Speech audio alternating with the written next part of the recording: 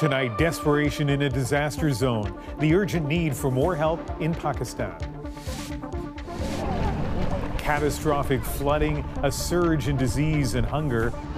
Now the pleas for aid on the ground. People here will tell you they've received little, if any, aid. The iconic Canadian brands pulling sponsorship from Hockey Canada as the calls for resignations get louder. They've doubled down, and it's disgusting, really. It boggles the mind. And why paying with plastic could soon cost you more. People get their credit cards, they get their points, but they rarely ask themselves, who's paying for that? Are all those free perks really free anymore? This is The National with Ian Hanomansing. Tonight, doctors in flood-ravaged Pakistan are struggling to save lives and contain outbreaks of disease. The UN is now calling for 5 times as much humanitarian aid, more than $800 million. There's an urgent need on the ground that our team witnessed firsthand. The floods were already a record-breaking disaster for Pakistan. 7.9 million people displaced, nearly 1,700 directly killed by floodwaters, and about 350 more dying from outbreaks of disease. What the UN fears could be the beginning of a second wave of death and destruction. Margaret Evans traveled to the worst hit areas of the country where the water levels are still high and the danger is still rising. Old-fashioned human toil. Long a constant in this country, now made heavier by the legacy of climate change. These labourers are tasked with mending a stretch of railway track knocked out by floodwaters over the summer. Back-breaking work, but critical. Hadi Bucks Jamali has worked for the railway for 30 years. In Sindh, we are destroyed, he says. Our livestock, our trains, our roads, everything. People are living on the road. Mosquitoes are biting them. We need help. We need help. An estimated 75% of districts in Sindh province remain flooded, including key roads and bridges. This one was originally built to link 2 towns on either side of a deep drainage canal. Bridge and canal now both submerged. Engineer Zafarullah Sumro is monitoring the water level. How much time it takes to drain out the water? I think in this situation 15 to 20 days or more, then this bridge will be normal. The longer the water lingers, the greater the risk of hunger and disease for hundreds of thousands of people made homeless. All across Sindh, tattered tents clinging to narrow strips of high ground stretch as far as the eye can see. So too do the haunted looks on parents' faces, afraid they won't be able to feed their children. We lost everything, says this mother. Our walls came down. We only managed to save ourselves. Many people living in Pakistan already live in the most dire of circumstances. This is what it looks like when you add a climate catastrophe on top of it. People here will tell you they've received little, if any, aid. And critics say the government isn't ready for another one and that the world certainly isn't either. Another camp, this one close to the city of Badin and within arm's reach of a Pakistan military base. Soldiers distributing food and medicines. The government in Islamabad says it is now out of money, and there are growing demands here for what activists call climate justice from the West. But the international response, we're not very happy with that, because we feel that this is because of climate change. And Pakistan is not a great contributor to climate change. Less than 1%, in fact. As the test trains begin to roll, the railway workers say they know there may well be more and worse flooding on the horizon. If there is, they say, they'll simply fix the tracks again. Part of the price they're already paying. So, Margaret, as you mentioned, this isn't just a case of rebuilding, which is going to take years, but also there's the immediate health crisis, which the UN says puts millions of people at risk.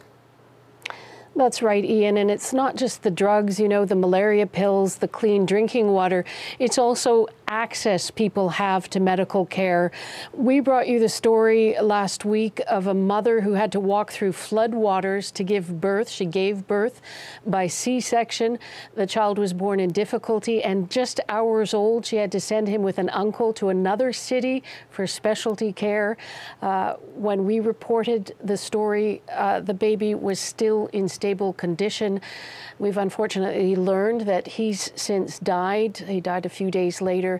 It's a pretty stark reminder of just how dangerous, how fragile things are for people in Pakistan in those flood zones right now. Ian. All right, Margaret, thank you. The Canadian government now says it will match more donations to Pakistan flood relief. It will now be matching contributions to the Humanitarian Coalition. That's an umbrella organization providing help to up to $7.5 million. The cap has been raised multiple times in response to the generosity of Canadians. It was originally at $3 million. A major development tonight in the Hockey Canada controversy. One of the country's best-known companies, Tim Hortons, says it's pulling its sponsorship for the men's program this season, and it's not the only one. As Ashley Burke shows us, the calls for Hockey Canada leadership to resign are getting louder. It's a brand that's built itself around Canada's winter sport. Bring Team Canada home. And for years has sponsored Hockey Canada. Is brought to you in part by Tim Hortons, the official coffee of Team Canada. But Tim Hortons says it's now sitting the entire season out, cutting this year's sponsorship of men's hockey, including the World Juniors. Scotiabank announced it's doing the same. We're witnessing an organization that seems to be more interested in protecting themselves and their jobs than protecting the public, the women, and the players. It's a huge financial blow amid growing calls for Hockey Canada's leadership to resign over its practice of settling some allegations of sexual abuse using a controversial fund, and over a culture that's seen police investigate multiple allegations of group sexual assault. Hockey Canada's tone deafness to the fact that they have lost the confidence of Canadians needs to end, which is why we stopped funding them, which is why we're calling for change. It's clear right now that the leadership doesn't get it.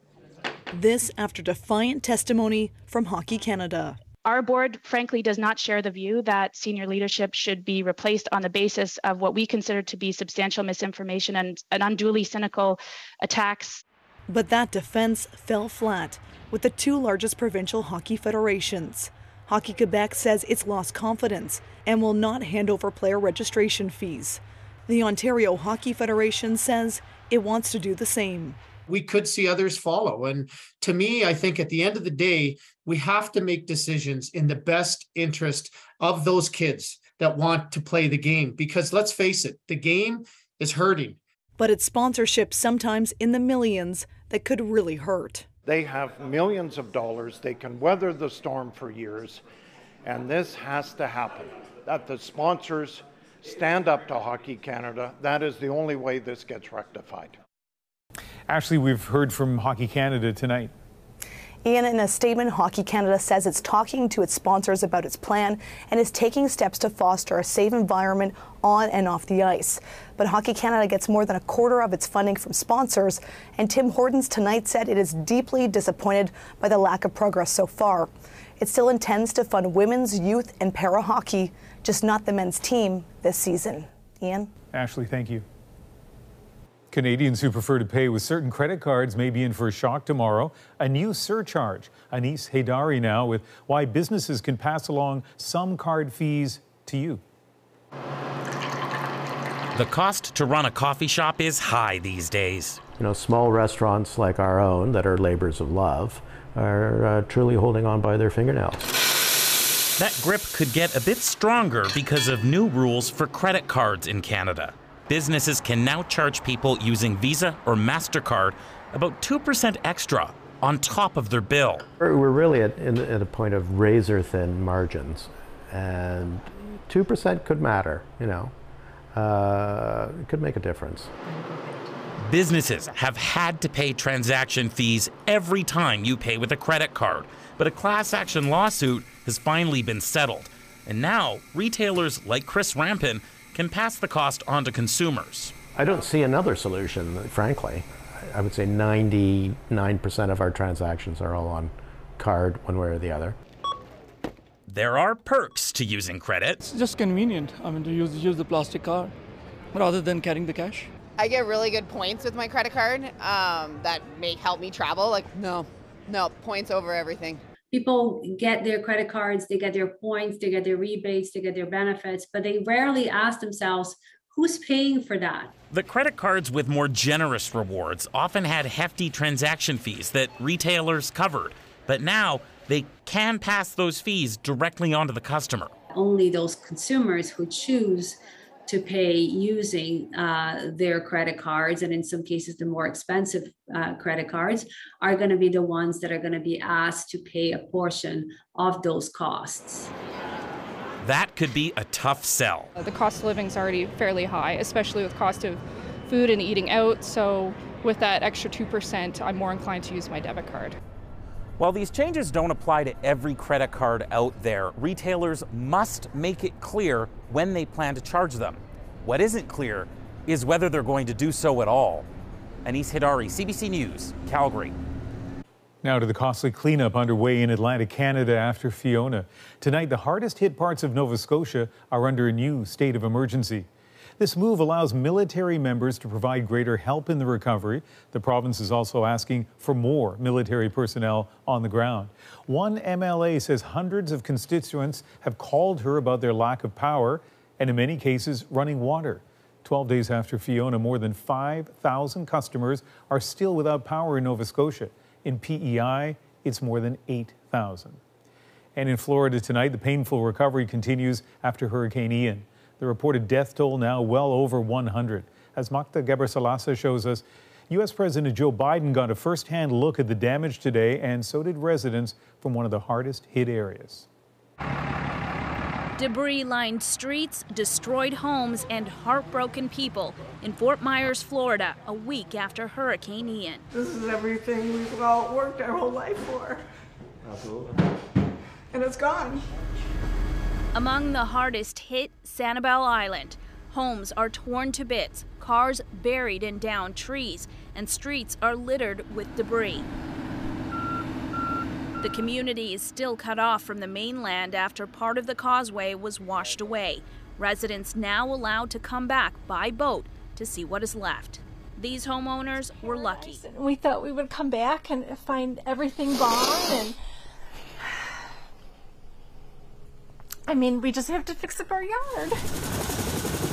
Others, meanwhile, are in need of the basics. More than 34 million bottles of water have been handed out. Power is still out for some 250,000 customers, and the search for victims continues as crews clear roadways and sift through destroyed structures. Today, President Joe Biden and First Lady Jill Biden flew in to see the damage for themselves and offer more help. We have one job, and only one job, and that's to make sure the people of Florida get everything that they need to fully, thoroughly recover. Federal funding has been extended to 60 days to fully cover the state as it cleans up and provides supplies to those in need. Putting politics aside, Florida's governor, a Republican, was grateful for the help. You have some of these communities here, their bill for debris removal will likely be more than their annual budgets. He says there is still a lot more work to do. But I'll tell you, the spirit of the people of this state and Southwest Florida has been phenomenal. The hope is that spirit will carry them through a recovery that could take years. Magda Gebrselassie, CBC News, Washington. In British Columbia, it's a different sort of extreme weather that's produced a troubling scene. You're looking at a huge number of dead salmon stranded on a creek bed, nearly dry from weeks of record drought. This time of year is when the salmon start to head up those creeks to spawn. Renee Filipponi shows us why this could be a long-term disaster. Weeks and weeks with no rain, and this creek in Port Moody is pretty much dry. Okay, normally we'd be sitting in water up to about here. And that's, like you can see, that's it. That's it right That's it there. I mean, it's like a garden hose running down the creek right now. It's something Dave Benny has never seen. For nearly 30 years, he's volunteered at the hatchery here and says this time of year it should be teeming with salmon ready to spawn. We'd have chum salmon and coho And you see them in here, they hold in here sometimes in this pool here and all up through here. It's devastation on Heltzig First Nation territory near Bella Bella. Low water levels and a sea of dead salmon. Traditionally been one of our largest pink and chum producers for decades and decades. And so it's heartbreaking to see that it's happening there now. The concern is this scene may be playing out across the region. It's pretty hard to say how many salmon actually died up in there, but I would guess there's probably hundreds of thousands if you total them all together. All of those salmon that are just kind of wasted away didn't even have the opportunity to reproduce. Scientists say the impact will be felt for years because these fish won't spawn. It's just been a death by 1,000 cuts, it seems, for many of these populations that are, in some cases, just holding on. And then you have the drought that we're experiencing. It's just a race against climate change right now. This is where we'd have fish. We would be coming up.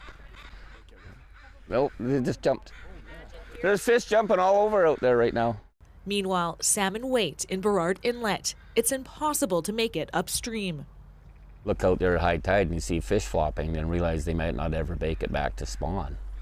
Dry weather with no end in sight, spelling a possible early end to their life cycle. Renee Filipponi, CBC News, Port Moody, BC. Tomorrow, Alberta's United Conservative Party will choose a new leader and that province's next premier to take over from Jason Kenney. I will be finishing my time in public service with a heart full of gratitude and with no fundamental regrets. Kenney resigned as premier and party leader in May after narrowly surviving a leadership review. The race for premier includes Daniel Smith and Brian Jean, two former leaders of the now defunct Wildrose Party. 4 members of Kenney's cabinet are also in the running. Tonight, one of Canada's biggest grocery store chains is using new technology to move goods, self-driving delivery trucks. As Nisha Patel explains, it may be a glimpse of what's to come. You're not seeing things. This delivery truck is driving without a human behind the wheel. Loblaws has 5 self-driving trucks hitting the roads in and around Toronto, but they won't be coming to your front door. They'll only be used between the warehouse and some stores. It's a bit more manageable because you're going on a fixed route between locations that you know. The pilot project started back in 2020 with someone in the driver's seat for safety. Since then, they say there have been no accidents. We have multiple different sensors on the truck, so multiple LiDARs, multiple cameras, multiple radars as well. Regulators gave the green light. Now the safety driver has moved to the passenger seat and could be removed entirely in the coming months. Gatic, the U.S. startup developing the technology, predicts driverless trucks will be 30% cheaper than regular ones. To address the driver shortage and meet the demands of the end consumer, this kind of technology, this kind of solution is very critical. There are 30,000 open jobs for truck drivers in Canada right now. A spokesperson for the Canadian Trucking Alliance tells CBC News they don't see this technology taking away jobs, just changing them. We should be able to use this technology in those cases that we are definitely short in human activity and manpower. Experts say while going driverless works for some parts of the supply chain, like highway transportation, neighborhood streets aren't ready. It should be a long, long time. I don't think that we have any breakthrough on somehow replicating human brain and the way that we think and do judgments. I don't think that we are there. Still, these driverless deliveries mean the technology is accelerating. And for those on the road, seeing that empty driver's seat may take some getting used to. Nisha Patel, CBC News, Toronto. Many Canadians have been looking to side hustles for extra income.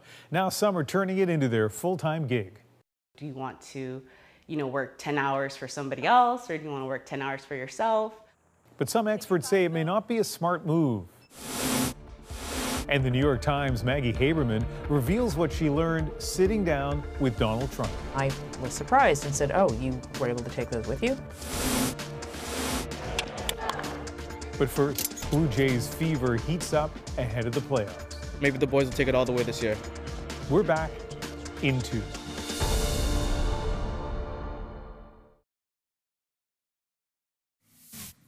The Royal Swedish Academy of Sciences has this morning decided to award the 2022 Nobel Prize in Chemistry.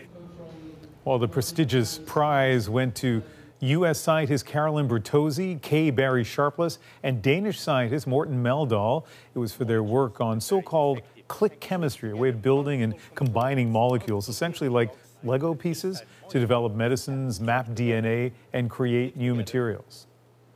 Anticipation is at a fever pitch for meaningful October baseball in Toronto. The Blue Jays will host the Seattle Mariners this weekend. They'll be the first postseason games held here in 6 years. Thomas Dagala shows us what it means for the team and the city. With a fresh shipment of T-shirts for October baseball, Tex Thomas is already dreaming of a deep postseason run. I'm excited. I'm going to be at the game on Friday night, cheering our boys on. After the pandemic forced the Blue Jays out of the country, playing on the road in empty stadiums and a minor league ballpark, reaching the postseason now feels extra special. Of course we're rocked. Yeah, 100%. Yeah, so we're pumped, right? Bring the good vibes, you know, maybe the boys will take it all the way this year. Stars Vladimir Guerrero Jr. and Bo Bichette never hit at home in October until now. And then there's ace pitcher Alec Manoah. Call strike three, he got it. Who's got more than 24 family members and friends traveling to Toronto to cheer him on. We were all texting each other, going, "We've got it, we're gonna win." And even my mom, who's 76 years old, texted me at 2:30, "Toronto!" For the wild card round starting Friday, the Blue Jays face Seattle. Now, Toronto has only beaten the Mariners twice in 7 matchups this season, but the Jays will have one big advantage for this whole series. That same raucous crowd who 6 years ago roared for Edwin Encarnacion's walk-off home run. We think that's a big advantage for us, especially after the last couple of years of not being here. So how far can they go? The Jays are being given a 5.8% chance of winning the World Series. But consider the 2019 Washington Nationals and last year's Atlanta Braves, both champions who were only given marginally better odds. There's a reason why they say that just get in and you have a chance to win it. This team certainly has the talent for a deep postseason run. Good afternoon, Pro League Sports. Summer's game may yet become Canada's fall obsession. It's this one here. Thomas Dagg, CBC News, Toronto. Actor Alec Baldwin and the producers of the film Rust have settled a lawsuit with the family of cinematographer Halyna Hutchins. She was shot dead during filming last year. Baldwin was holding the prop gun when it went off, but he says he didn't pull the trigger. That is the subject of a criminal investigation. Hutchins' widower will now be the executive producer of the film, and production resumes in January.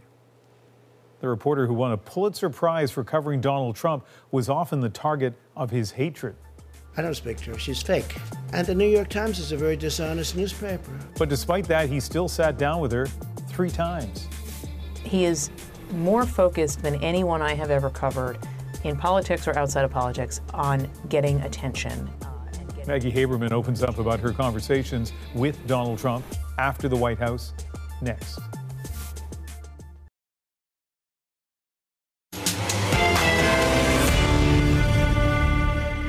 Please welcome Maggie Haberman. It seems like Maggie Haberman is having a moment. Do you think he's aware of the contradictions that exist when he speaks? No. Okay. I don't. Yeah. The Pulitzer Prize-winning White House correspondent for the New York Times has been trending all week on talk shows and online. And this is why Haberman's new book, Confidence Man, The Making of Donald Trump and the Breaking of America, it is a detailed profile of the former president from the one journalist who spent more time covering Trump than anyone else, more than 2 decades. And Maggie Haberman joins us now from New York City. Thanks for doing this. Thanks for having me. We have all seen Trump from afar, but you sat down with him 3 times since he left office. And I'm curious, what's he like in person? Trump can be, and I explore this, very charming. He can be very funny. He can be entertaining. He can be, you know, all of the things that he doesn't come off on his social media posts. That is when he is in salesman mode and he is trying to sell himself or charm whoever he's in front of. We had these 3 conversations. The first one, he was in salesman mode, as I said. He was very aware of the damage that the January 6, 2021 riot at the Capitol had done to his legacy. And, I don't think this part he cared about, but the damage it did to the underpinnings of democracy in the country. He wanted to talk about his record. He wanted to present himself as if none of that had ever happened. I saw him a few weeks later. He seemed to be going backwards in terms of his acceptance of where things were and where he was politically. And then finally in September, he was voluble. He would not stop talking. And, the conversation can, meander and it can be hard to redirect. But he is often in person very different than how he comes off on social media. Speaking of social media, he has constantly attacked you and the New York Times. So Maggie Haberman gets a Pulitzer Prize. She's a third-rate reporter, New York Times. But she was wrong on Russia. So was everyone else. They should all give back their Pulitzer Prizes. I don't speak to her. She's fake. And the New York Times is a very dishonest newspaper. So why would he sit down for 3 interviews with you? Because he's obsessed with the New York Times, and that really is what it's about. The New York Times is an avatar to him over many decades of the elites in New York City who he felt like didn't accept him, and he wants to see if, as one of his aides once said to me, see if he can get a good story. And that really is what it's about. He's also, and I can't stress this enough, he is more focused than anyone I have ever covered in politics or outside of politics on getting attention and getting media coverage. And, he doesn't actually really subscribe, I think, to the idea that all press is good press because he does get very upset by some of the coverage.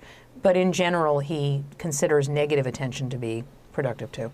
And let's talk more about the psychology of Trump. You've studied him for a long time. You've thought about him for a long time. And you kind of whittle down his behavior to a handful of moves. Tell us about that.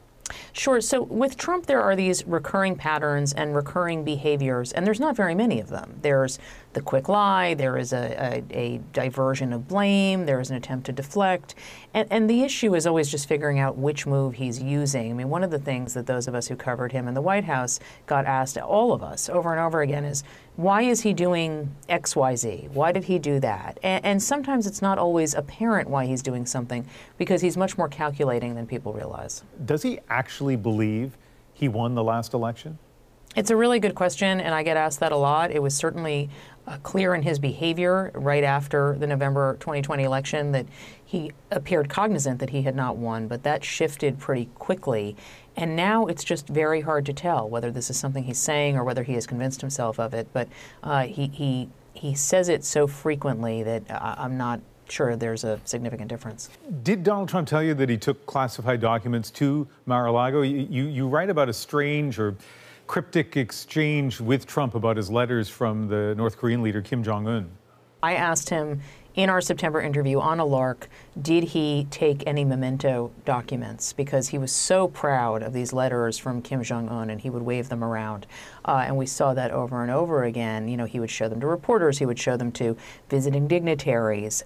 So I asked him about this and his response was that no, he didn't. He said, nothing of great urgency, no. Then he seemed to volunteer something about the Kim Jong-un correspondence and he said, so I don't have it in front of me, but it was something to the effect of, we have the Kim Jong-un letters. And I was surprised and said, oh, you were able to take those with you? And he just kept talking. And I said, wow. And something. And he registered my surprise and then backtracked and said, no, I think those are in the archives. And in fact, they weren't. But it was just impossible to know what to make of any of what he was saying in that moment. It's much more revealing in hindsight after the August 8th search by the FBI of Mar-a-Lago. You know, there has been criticism, especially on Twitter, by people who have accused you of withholding crucial reporting about Trump from the public in order to sell the book. What do you say to that? Books take time. Books are a different process. I wanted to paint a fuller portrait of Trump. I turned my attention to this book in earnest after his second impeachment trial, which ended in, I believe, February of 2021. And it's a constant process of going back, getting more information from sources, finding new things out. If I have information that is confirmed and reportable, my goal is always to put it into print. Maybe this is true of all New York Times reporters, but you are relentless in your approach to the job. I mean, just counting up the number of stories that you filed on Trump for the Times, 599 stories in 2016 alone. It's staggering, but it's taken a bit of a toll. Okay, my son will not stop FaceTiming me, so. I gotta call you guys back. I gotta call you back. What's wrong, honey? You need to spare me. Bye-bye. We good? What's going on? So I'm coming home on an 8 o'clock train in the morning. Sad. Oh, honey. I love you so much. You say your biggest mistake was promising your kids that they would get their mom back at the end of the last campaign. That didn't happen. How do you weigh the personal sacrifice with the importance of this story you've been covering? This is my job. This is what we do as journalists. I think what we do is vitally important. I do think it's important to put it in perspective. There are people who are, serving in wars. There are people who are engaging in medical help for people who have diseases. I'm not suggesting that I'm curing cancer, but I do think what we do is incredibly important. And I do my job with intensity, and my kids know that, and I try to make up for it by being more present now than I was at various points over the Trump White House, and hope that heals some. One last thing, based on everything you know, and particularly the time you spent with him getting ready for this book, is he going to run in 2024? I think he's backed himself into a corner where he has to. I think that the fact that I think he would like the presidential protections that the White House affords people as shields from investigation. He also loses relevance. He also loses money if he's not running. So I think he will. Now, his heart doesn't seem to be in it the way it once was. We'll see if that changes, assuming he becomes a candidate. But I still think he's much more likely than not to declare a campaign. Maggie Haberman, really nice speaking with you. Thank you. Thank you. So this book, getting a lot of attention, comes out in an America that's as deeply divided as it's ever been. But as you can imagine, and you could hear in that interview, she is unflinching in her sense of duty in terms of reporting the big story. After the break, leaving behind the corporate world to start a business. No, it sounds great. Obviously, I'm going to turn my passion into profits. But what are some of the cautions for people, do you think? The answer after the break.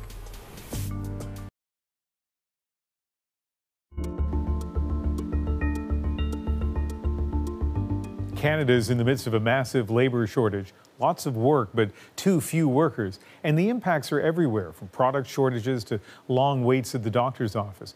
No one seems to have a solution. Last night, Adrienne sat down with employers and employees to discuss how things got so bad. We as a workforce feel disrespected, and I think that my generation, and maybe I'm wrong, my generation is not willing to be considered for, we're not willing to settle. We're not willing to be considered for less than what we bring to the table. As an employer, though, sometimes your hands are tied. We bring up COVID. We didn't know. We all, I thought, okay, let's go home for 2 weeks. When we come back, everything will be good and back to normal. And the construction industry didn't stop. After that conversation, we asked for your stories, your struggles, and your solutions to the labor crunch. And there was one consistent theme. It's time for a major rethink. Here are some of your comments. I could understand everyone's point of view. We're in a real tailspin. Working in the education field, I see it every day, the lack of staff. I think it's time we rewarded the working poor. I currently work in a hair salon, have a second job in theater. There are many issues with how much work is required and what's offered in return. And one more. I think we need employers to be innovative, even if it means breaking up several jobs to compromise and make the workplace more flexible. There are lots of Canadians already chasing that flexibility with a side hustle for a little extra money. A growing number are trying to make those part-time gigs full-time so they can quit their regular jobs. But as Ellen Morrow shows us, that has a knock-on effect for employers. Chelsea Frater is taking her future into her hands literally. Cleaning, catering, and doing photography. Once 3 side hustles, now her full-time work after quitting her 9-to-5 during the pandemic. So I had to make a choice on what I wanted to do. Do you want to, work 10 hours for somebody else, or do you want to work 10 hours for yourself? But then you're also scared because just like Am I going to make the same kind of money? Am I going to lose stability? Am I going to lose my comfort? Contrast for me how you're feeling now versus how you were feeling in your last weeks at your job. Night and day. The fact that I can do what I need to do, make the money times 2, times 3 of what I was making before, and not feel like I'm pressured to do it and I'm happy to do it. That to me, I will never go back to work. And if we want to bring our side hustle to the next level, we need to get some steam. So-called side hustles are now becoming so much more to so many. So you might start with this really big idea. Shunning traditional work, these students are learning how to turn them into their main source of income. Ooh, money. Okay, I like that. This is a small workshop, but so many people want to figure out how to turn a side hustle into their main source of income that this college is offering weekend courses for the first time ever to meet the demand. And enrollment in the small business program is the highest it's ever been since it started more than a decade ago. Carrie Ellen Walser is the coordinator of Durham College's small business program. I think a lot of people are wanting to invest in themselves and invest in their passions, and we're seeing a lot of technology that helps us to make those businesses more accessible. So besides technology making this easier, what other factors are driving this? Well, a lot of people have had more time for their hobbies and have developed new hobbies, and sometimes maybe those were developed out of trying to deal with some of the anxiety or the loneliness or some of the, discomfort that has come from the pandemic. So research has shown that as many as 3 out of 5 Canadians are looking for some kind of side hustle, and some of those people will turn it into a full-time job, and that's making it hard for employers. We're off to meet one business that's struggling to find workers. Wow. This warehouse usually is full of fitness equipment to the roof. Unfortunately, we couldn't find enough labor, or the labor shortage that we have, to manage the warehouse. Nasser Obaid is president of Matrix Fitness, an exercise equipment company. How do you feel when you see it like this? It was motivating for the staff when they see their equipment here waiting to go out to customer sites. Now that there's only a few left, they're worried. Not only is it hard to attract employees, Obaid says it can be hard to keep the ones he already has. This person enjoyed making cookies, and has made that into a business. Yeah, now she sells through social media, so she no longer wants to work in an office or work remotely even for anybody. So this staffing crunch, how much of a challenge has it been for your business? We think we're offering the right packages. We're flexible with our working hours. We have benefits, so we just don't know. Where have they all gone? Where are they? Ben Lafort is an economist, and as a side hustle, he writes a finance blog with tips on how to get ahead. Good throw. His most important job is dad to his young son.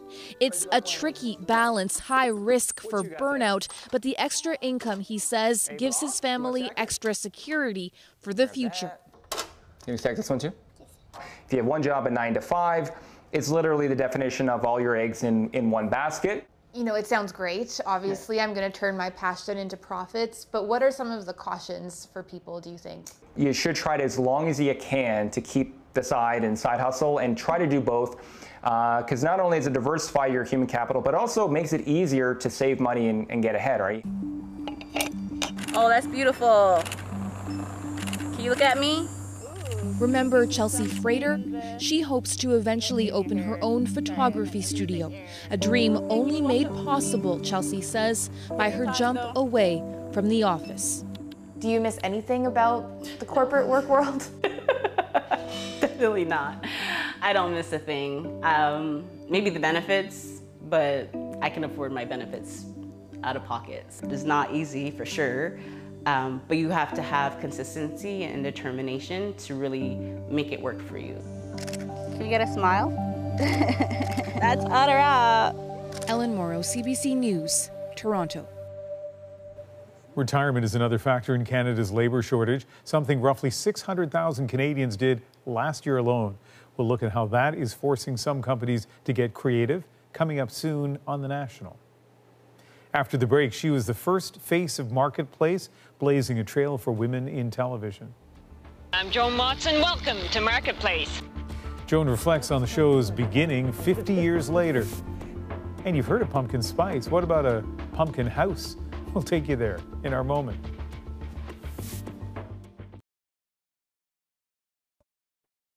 I'm Jamie Poisson, and tomorrow on CBC's daily news podcast, Front Burner, how the current protests against Mahsa Amini's death are building off decades of women's activism in Iran, and why for some people, things feel different this time.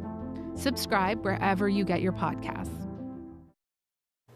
It is one of the longest running television programs ever. CBC News Marketplace is celebrating 50 years.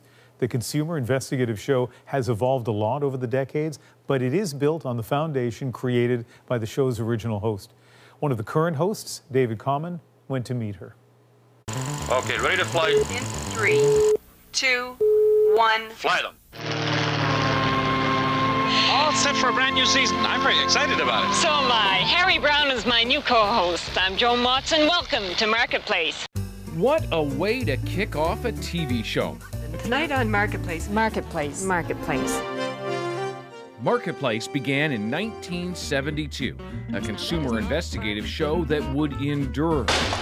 And with a woman as host of a network TV program back then, Joan Watson was a trailblazer. That is the converted Simca with the modified safety features on it. It will be pulled on a cable from an engine way up the other end of the track, come down here, and go on impact up there to the barrier and hit it. 5 decades on, we're in Halifax to find the Marketplace original. Hello, David. Very good to meet you. My pleasure. Joan is now 90 and sharp as they get. I'm one of the current hosts. Well, welcome to the show. Thank you very much. It wasn't official until you're welcome. And Joan remembers what motivated their work. The inequity of some situations that young families found themselves in, things they couldn't afford, places they couldn't go, kids they couldn't educate. And usually we could do something. That was the great part about it. We made change. Joan would go on to shape the program and stay as host for a decade. We actually have something for you. We have a check. Driven by a desire to be an advocate for the average person. But you're not going to talk about them? Not today, I'm not. Gosh, you've missed a good chance, Mr. Lawrence. You'll be back, I know. You're right. You broke a barrier in many ways by being not just the first host of Marketplace, but a woman who was a host at a time not many women were hosts of TV programs. That was quite true, and I got a kick out of it. It was lots of fun. What was it that most excited you about being on the program? When change started to happen as a consequence of Marketplace, that's when my flag went up, and I got a big kick out of it. Tell me, what do you think of luncheon meats now? I was really surprised to find out that how bad these luncheon meats are that we find out that you can buy on the supermarket. Marketplace has evolved in the years since. I haven't been diving in a few years. I'm told this is what it's going to take to get a job. What is it that they're doing? They're sexualizing women. Taking on a wider array of investigations. We're launching a new special series about Canadians from coast to coast calling out discrimination. Good evening. I'm Joan Watson. But it's built on the foundation Joan laid out 50 years on. This is Marketplace. David Common, CBC News, Halifax. And you can catch the special 50th anniversary season premiere of Marketplace this Friday, 8 p.m. on CBC Gem and CBC Television, 8:30 in Newfoundland. Well, forget the pumpkin patch. One farmer is luring customers with a custom-made pumpkin house. Pumpkins are, of course, the official gourd of October. I just made that up. So when we stumbled on this quirky New Brunswick attraction, there was really no other possible moment. So I'm sitting in our pumpkin house. We figure there's somewhere around 500 to 600, various sizes. My son Glenn, he's the crop manager, and he approached me, I'd like to build a pumpkin house. So he bought some steel, and after about 40 hours of labor, we have a pumpkin house. spend about 5.5 hours putting the pumpkins on. And it's a work of art, if I can say so. It's made out of 1-inch tube steel with cement rebar, cut and bent into circles, 2 different sizes for the larger pumpkins and squash and the smaller ones. And then it's decorated with alternating every variety that we grow. It's on here. The pumpkin house is the entrance to a straw bale maze that we have here for younger kids to go through, and so they're having a great kick out of going through the pumpkin house. If you can bring a smile to someone's face, you know, for me, just watching the little kids here during the fall year, that's what it's all about. It is that interesting line between art and obsession. It actually looks fantastic, and this is the time of year when we start thinking about what we're going to do on the 31st. For me, it's the high hopes at the beginning of the month that this is the year finally I'm going to have a really good set of decorations. Never happens. I'll be out there on the 30th trying to figure out what to do. That is the National for October the 5th. Have a good night.